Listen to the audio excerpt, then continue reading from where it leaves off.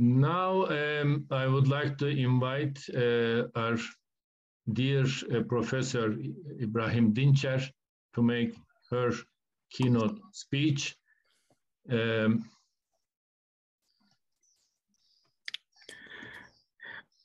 about, yes. Yes, and she's I going think to talk about for hydrogen energy systems, renewable hydrogen energy systems for sustainable communities. The word floor is yours. You have 45 minutes, dear Professor. Thank you, Professor Uyar. I like to make one little correction, not her, him, or his, and that little correction is necessary. What did I do? Did I do a mistake? You said her lecture or presentation or something like that, so it shouldn't be her. Yeah. It has to be his presentation. Okay, I'll do my best the next time. Thank you. I learn from mistakes. That's my basic quality.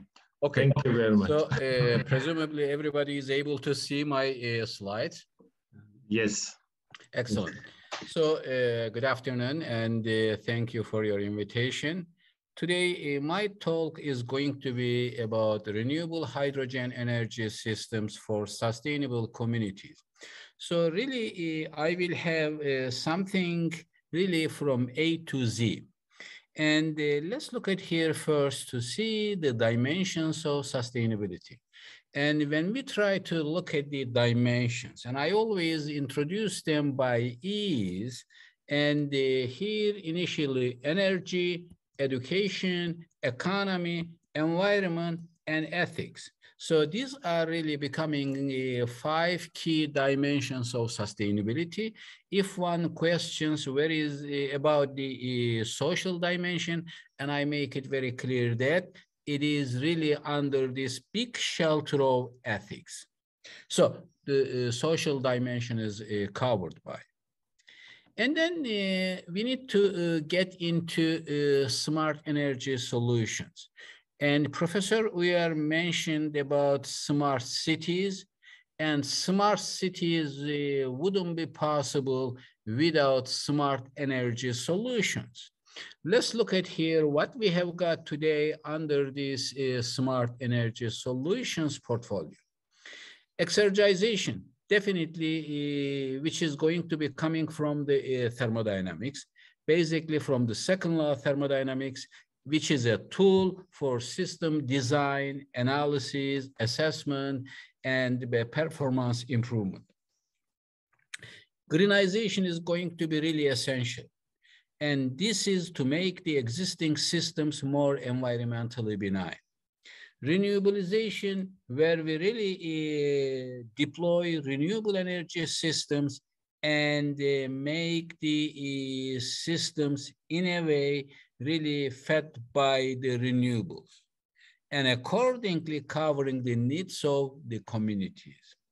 And hydrogenization, and this is going to be really about where we incorporate hydrogen energy technologies into the society wherever there is an opportunity. And then to look at the integration. Integration is becoming very essential, especially for renewable energy systems, and then targeting to achieve multi-generation. And the next is going to be really storageization, and that will bring storage technologies into and really to offset the mismatch between demand and supply. And then the next item is going to be really about intelligization. And we really need the artificial intelligence tools incorporated into energy portfolio. So that's what makes the smart energy portfolio. And then here, additionally, we have one more thing. What if we deal with any of these, and then what critical targets are to consider? And then these are going to be, of course, more specific to the systems. And better efficiency, better resources use, better cost effectiveness, better environment, better energy security, better management, and these are going to be essential to achieve better sustainability. So now we are really putting the, let's say, the pillars around and then getting into.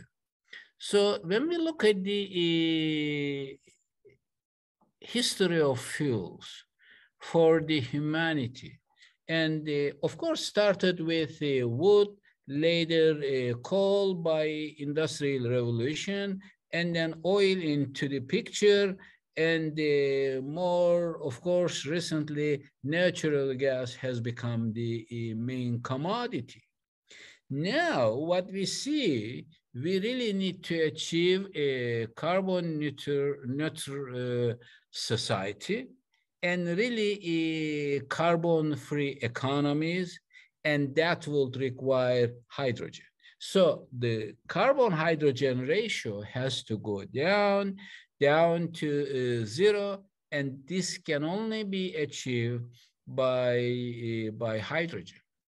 So the key question, and what hydrogen can offer. Yes, hydrogen can be used as fuel, or energy carrier, or a feedstock. But feedstock is going to be more critical. Without that particular feedstock, and is not going to be possible to really synthesize other fuels and chemicals. So now I mentioned we have been in a fossil fuels era and ended up with lots of cries. And now it is time to cure this world, and that is essentially going to be done by hydrogen. And then the key now, we at the same time need to change our energy diet.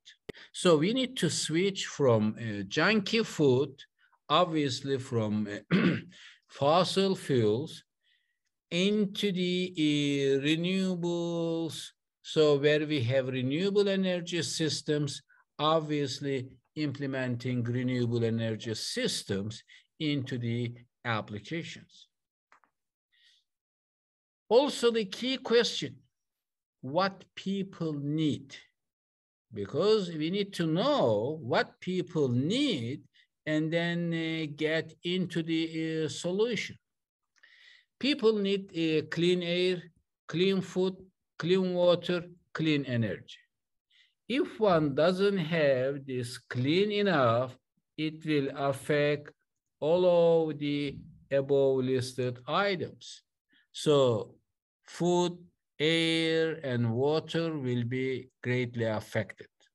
So these are really essential, and we shouldn't only think this way, you know, okay, really consider this, and these are essentially really for the country. And if you think big enough, these are going to be at the same time essential commodities to achieve a country's sustainability.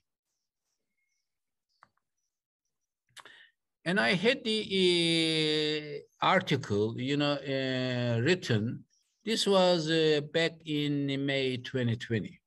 So the whole point was, during the pandemic, I made this and really highlighting the importance of, you know, this COVID-19, which offered a kind of turning point from carbon age into hydrogen age, and really expedited the activities around the globe, and making really things and countries essentially going for hydrogen, green hydrogen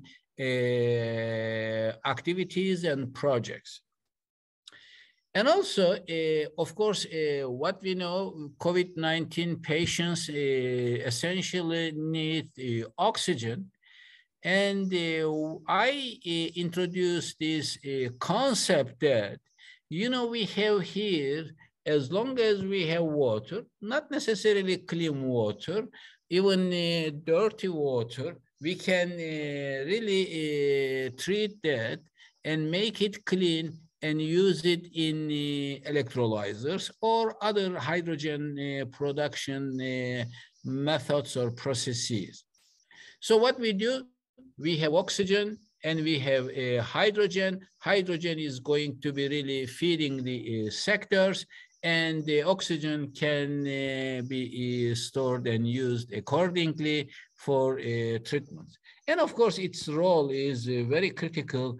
And there was an article, by the way, by the World Health Organization saying that by 2030, every house will need an oxygen generator. Every house will need an oxygen generator. So keep it in mind. And then accordingly, there is of course, a plan introduced by the United Nations with 17 goals, really under sustainable development. And these are known so-called sustainable development goals. Now the countries are trying to implement these and really achieve them as many as possible in various sectors of the country. Even in the educational area, and many institutions or universities are trying to consider these in their really courses, programs, or whatever teaching activities they have got. Obviously, as part of research, they are also critical. And then looking at the activities around the globe, Japan started their hydrogen energy ministerial meetings, and initially in 2018, later in 2019, 2020, 2021, and obviously going for 2022 this year. So when you look at the really targets introduced back in 2019, and this is by Japan, 10 million hydrogen powered systems and 10,000 hydrogen refueling stations. So really ambitious targets, and this is what they are going to be achieving in 10 years. And then also, of course, similarly, various countries looked at the, of course, and how they can manage this transition. Transition, of course, initially having a kind of short-term target, and then long-term by 2050. And then if you look at here and how many jobs they see, and how well this is going to really equip the economy, and the benefits to the energy systems, and how much, of course, to be able to reduce the emissions, etc. So really providing that kind of picture. And also defining the roadmap, an immediate approach, 23, 25, up to 2030, and beyond 2030, and then how this is going to be really implemented. So really targeting the actual sectors. Similarly, initially, of course, having, let's say, some immediate small devices and vehicles, etc., especially these forklifts, to be converted to run on hydrogen, and then eventually there will be, of course, more getting into industries and then really diffusing into every single industrial application. And then also, of course, several countries, they have been declaring, how much is going to be really the total amounts of the projects. And if you look at it, Hydrogen Council, and made an announcement that and there will be projects really accounting for $500 billion. And even now, the numbers are more than the $1 trillion. And that's why this was a kind of last summer and almost 11 months ago. So when you look at it overall, you see clearly what countries are trying to achieve. So the economic value is going to be really enormous. And look at one initiative coming from Canada in Vancouver, British Columbia. So this was a kind of a hydrogen initiative, obviously targeting clean energy ministerial. And they consider, what Japan had introduced, but this is something coming down to really a clean energy ministerial. And this is a kind of policy and really introduced in every minister, and really primarily using hydrogen and fuel cell technologies, and to be able to achieve the clean energy transition in Vancouver and helping country to achieve the transition accordingly countrywide. And then you see here by 2050, Canada wants to be a carbon neutral or neutral country. And when you look at it, of course, there are certain targets, and definitely trying to use blue and green type of hydrogen. Blue means, still continuing steam methane-based hydrogen production, but incorporating carbon capturing into. So that's why when you look at here, and in a way, and the prices are becoming very competitive in Canada, and this is one example. And you see this is CCS, basically carbon capturing and storage. So you see green, of course, green ones will be coming from renewables, and this blue one with carbon capturing. And accordingly, there are multiple companies such as Air Products trying to develop this technology, really being able to capture, look over here, up to 95%. And this is something very important. And really look at here where they have, of course, Alberta's natural gas getting into autothermal reactor, and then, of course, ultimately producing hydrogen, but capturing the CO2 and making it really carbon neutral process. So this is accordingly as blue hydrogen, and making it available to the users. This was another important project, and still the largest one, but this is the largest one completed, but there are even larger ones, larger than this, but those are only announced and they haven't yet finalized for production.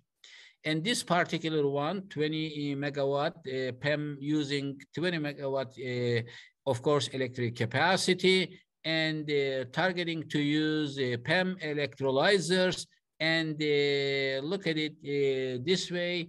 And previously it was in Japan, but now in Canada by Air Liquide. You need to look at some oil companies to be able to understand the energy equation and see how this is becoming, of course, or evolving. And when you look at here, this particular oil company, and you see the prime target is really about the renewables and the hydrogen essentially. So no doubt, this is their, prime action. And see here another one. This is supposed to be British Petroleum. Later they changed their name into Beyond Petroleum. And what you see here, really prime focus, and this with this logo or image referring to renewables, and they have also hydrogen accordingly. So really the prime targets are renewables and hydrogen. And of course, when you look at the world's hydrogen production, and primarily you see one thing, and of course you see here, if you take this early 2020, only about 4% coming from electrolysis, the rest out of fossil fuels. And by the way, this wasn't really fully green. And of course here, it has increased a little bit, not too much. And then other methods were included into. And also, when you look at it, the green portion was only about 1.07%. Still really very small. And the target by 2030 is going to be worldwide at least 10%. And this is what the target is. And accordingly, really to make it fully based on green by 2050. So the outcome is going to be, and one can make it really clear that renewables can better survive with hydrogen options. Let's look at here, and if one looks at the life cycle assessment of hydrogen production methods. So producing hydrogen out of hydrocarbon fuels makes no sense. So what you see here, technically, you have nuclear electricity or heat, and then renewables to be used to disassociate water into hydrogen and oxygen. So becoming more environmentally benign. So the key question now, what should be the direction? And the direction should be towards this. And then, of course, this is primarily in Europe. You know, when you look at the European Commission, and this is what they have, and really trying to, of course, support the installation of at least 6 gigawatt of renewable hydrogen electrolyzers in Europe up to 2024 and up to 2030 to bring it up to at least 40 gigawatt. And then also, of course, when you look at here, in terms of hydrogen production, 10 million tons of renewable hydrogen, which is green hydrogen. So anything onward, and this is going to be, of course, applied or diffused into all sectors. And also, of course, you can see the drivers and indicators and how this is going to be pushed. And the key is going to be, of course, pushing to reduce the carbon emissions, reduce the costs, and then also developing the of course, national roadmaps, and also really pushing the sectors and making or developing the partnerships and implementing the actual hydrogen production into the societies. And then you can see further here and what they do in terms of, for example, especially the investment made for hydrogen production, and in terms of grants, in terms of investments. These are giving you an idea. And how much for hydrogen production, how much, of course, for infrastructure and storage, and how much for applications coming down to utilization. And there are, of course, funding available, or grants available, or subsidies, you know, really making them available for people. And then also we need to look at the innovation dimension. Innovation dimension, and these are going to be, of course, multiple dimensions. And we have 5 P's here, and people will be very critical in this dimension. And of course, people drive the innovation. And people with no passion is not going to make any difference. So the passionate people will be very critical. Partnerships have to be developed. Policies have to be introduced, and then processes, of course, to be implemented. So when you look at these, really what we have got 5 dimensions and to drive the innovation, and which is going to be very critical in hydrogen economy. And then I look at here, and this was a sort of a keynote talk first by me, and then later turned it into a paper, and I had one of my graduate students helping me out, and really trying to develop this approach by considering 18S from the sector, solutions, stakeholders, subsidies, structure, strategy, support, sustainability, stimulation, source, system, service, standard, scope, staff, scale up, safety, scheme, etc. So making 18S. And each of them is very critical. And then to look at this, you know, trying to make a kind of comparative evaluation. And having the ratings or rankings between 0 and 1, and this green one, which is going to be ideal, and we try to really comparatively evaluate our technologies to be able to see where we stand. And also looking at the country's hydrogen-related research and development activities. And then you see here, my home university, Ontario Tech University, is leading in this regard. And really, and primarily coming down to, of course, and the renewables and nuclear, and becoming really essential part of this. Also, of course, to look at other activities, and in terms of hydrogen production, and we have been developing thermochemical cycles, and these are becoming very important. And multiple projects and developments have been achieved, and using copper chlorine cycles to magnesium chlorine cycles, and even incorporating into the solar energy system. And the key question, what drives these processes? High temperature heat, and you see the temperature level is going up to 550, and essentially, and achieving it in 3 steps. Similarly, we can achieve in this copper chlorine cycle in 3, 4, or 5 steps accordingly. And then this is a sodium hydroxide, and another cycle, and we have been studying, and this is a bit really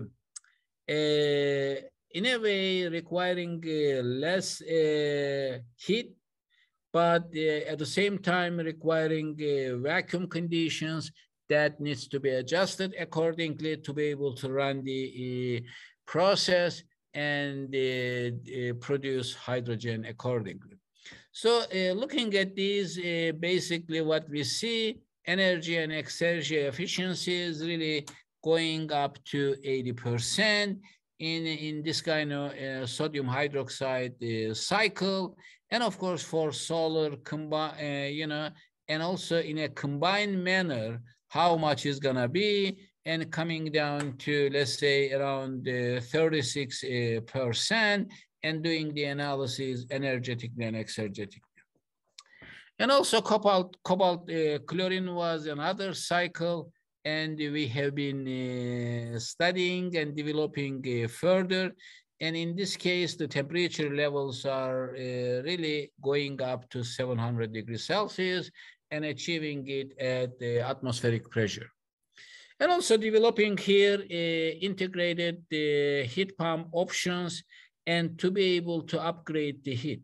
And you may ask the question, why heat upgrade is necessary?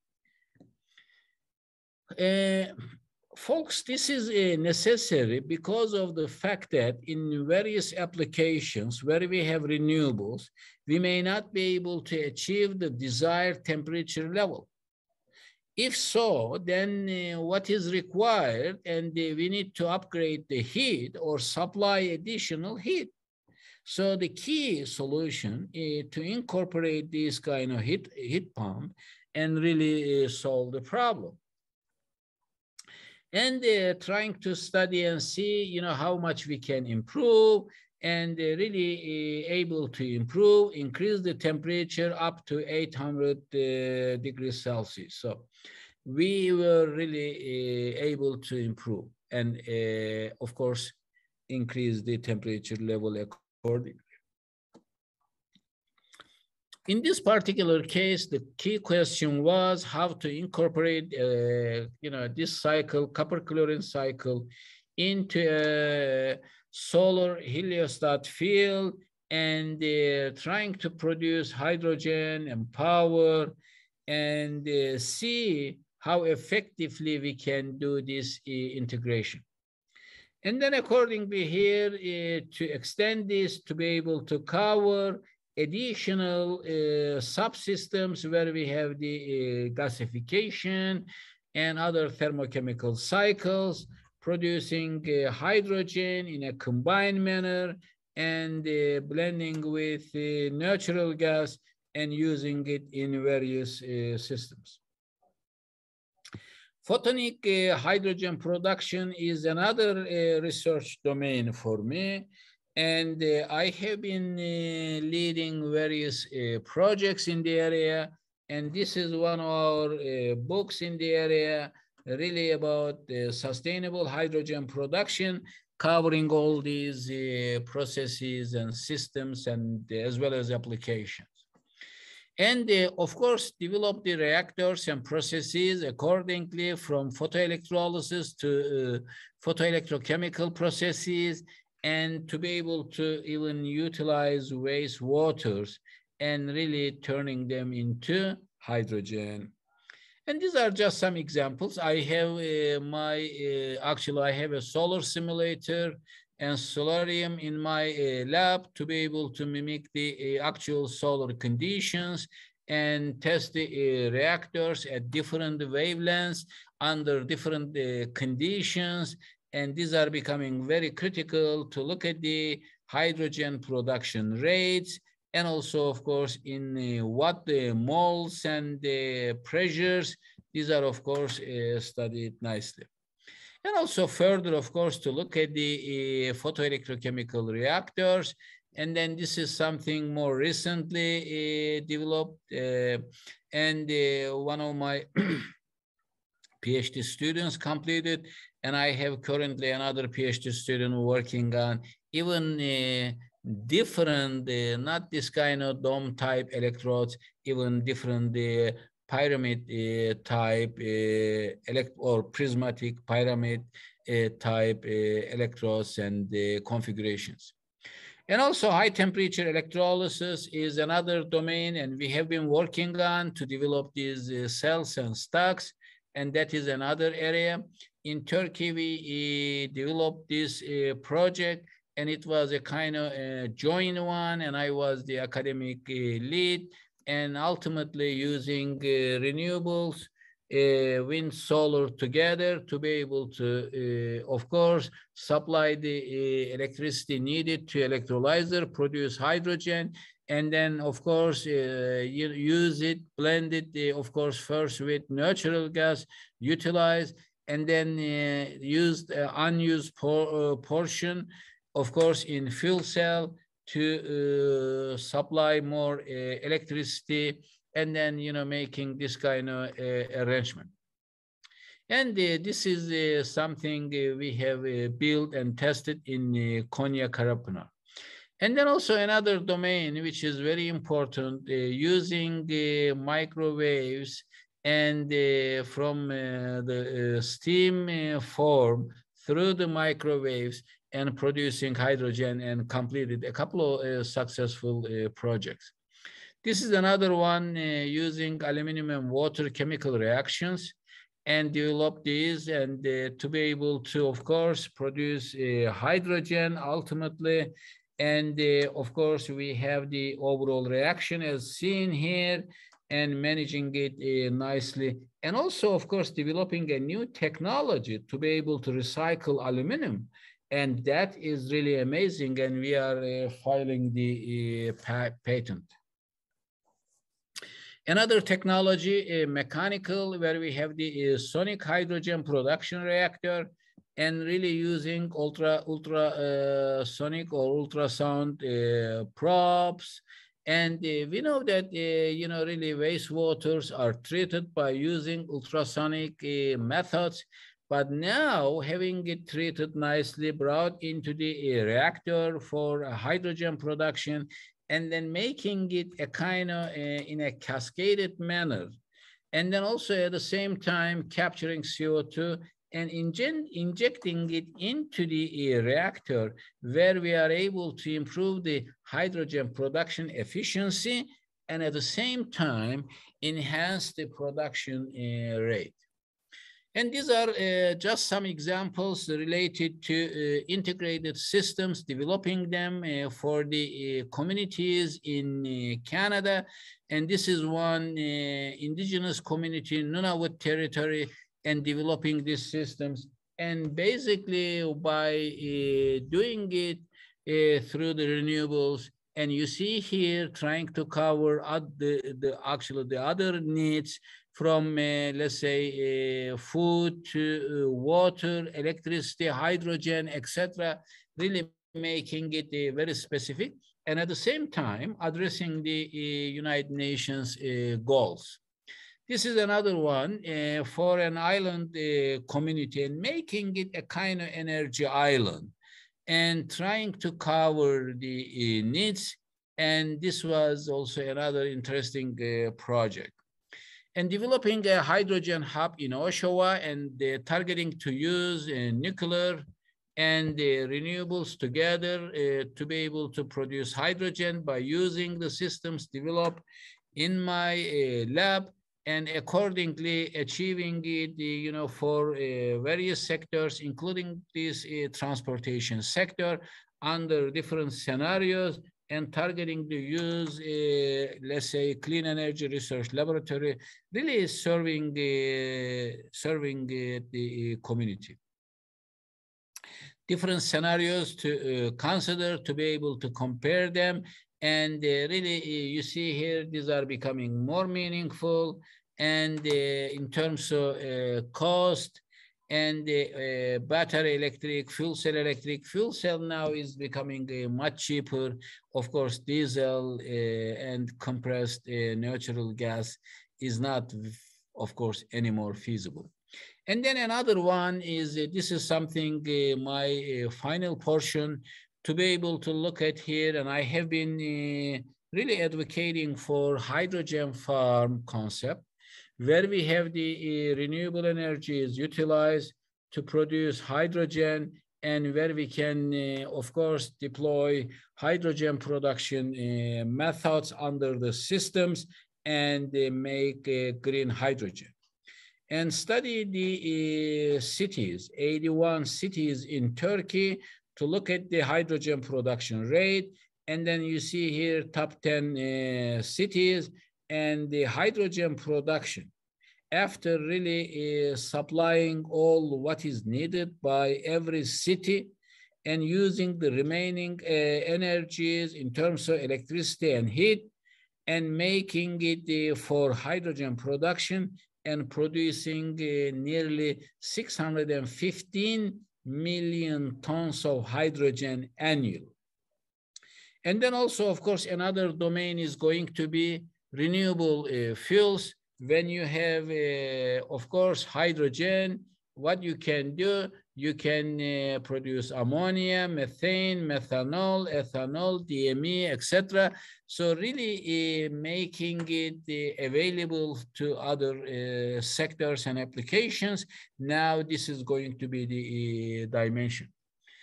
Renewable methane and natural gas production, and I have a PhD student working on it, and this is very important, developing the technology. This is something very unique, and we are still working on it. And we have done one on methanol. This is renewable methanol. This was very interesting to by capturing the ocean CO2 and utilizing it in electrolytic cation exchange membrane and the reactor, and of course producing hydrogen and synthesized into methanol. And also another DME, dimethyl ether, using, of course, solar hydrogen, capturing CO2 and making it accordingly DME. So there are various options. As you see here, these systems have been developed. Technology is now under consideration. So finally, what I'm saying here, it is very important to initiate the hydrogen economy with hydrogen energy solutions. Even now, worldwide, there is a movement where hydrogen drinks are becoming very important rather than carbonated drinks. Now, healthier hydrogenated drinks, and the hydrogenated water is one of them. So the final, of course, slide with the closing remarks. And we need the smart energy solutions. These are necessary for achieving sustainable development. Innovation is going to be really needed in every step, and renewables will be prime sources. And the hydrogen, of course, which is going to be used as fuel, energy carrier, and feedstock. And we need to also move into renewable fuels. And what else? So there may be many more achievements coming into, and of course, new things we are not even aware of. And then, of course, we have hydrogen show coming soon in Istanbul. This is the World Hydrogen Energy Conference, and I encourage you to participate. And Mr. Chair, that's all from my side. I hope I have made it timely, and it is, I completed in 43 minutes. Thank you. Thank you very much, Professor. As usual, you are very punctual, and everybody should take you as an example in that sense. Thank you very much. And we have really made a very good overview of renewable hydrogen. Thank you very much. Thank you for your participation. It's a pleasure for us as to have the leader of hydrogen technology development in IRENEC conferences. Your valuable contributions are appreciated. Thank you very much. Thank you. Thank you.